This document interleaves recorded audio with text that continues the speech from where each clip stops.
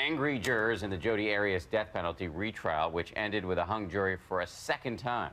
And death row is no longer an option because of one holdout juror who they believe may have been persuaded by a made-for-TV movie about that case.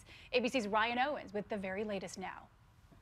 Jodi Arias avoids Arizona death row by a single vote. And this morning, 3 of the jurors who decided her fate are showing their faces for the first time in an exclusive interview with ABC News.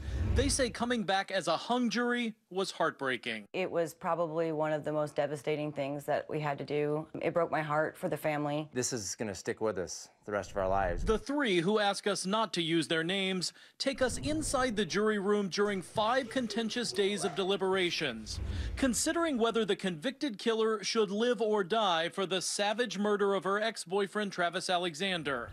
A different jury deadlocked on the same question 2 years ago.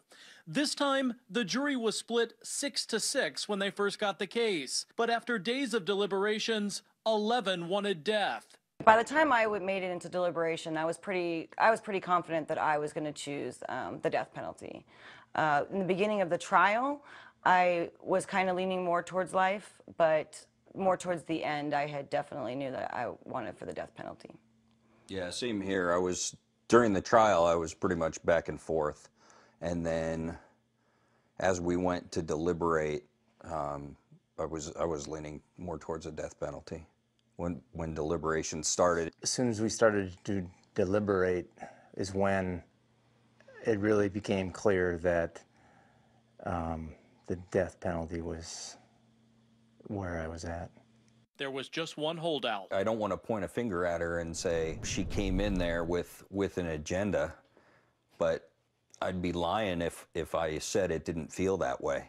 From the very first day that, that she had chose life right off the bat, I think I pretty much knew from that point on that it wasn't going to change. I just got the feeling that, and so for me it was extremely frustrating, and I know that a few times I kind of had to apologize for my behavior because it was, knowing that you are trying so hard and it just wasn't going to change anything was extremely frustrating. The jurors say the lone holdout wouldn't say much, except that she had seen the Lifetime movie Jodi Arias' Dirty Little Secret.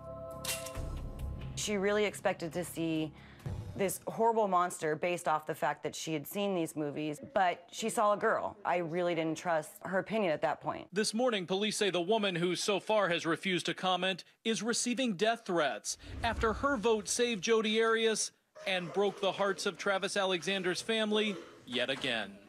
For Good Morning America, Ryan Owens, ABC News, Dallas.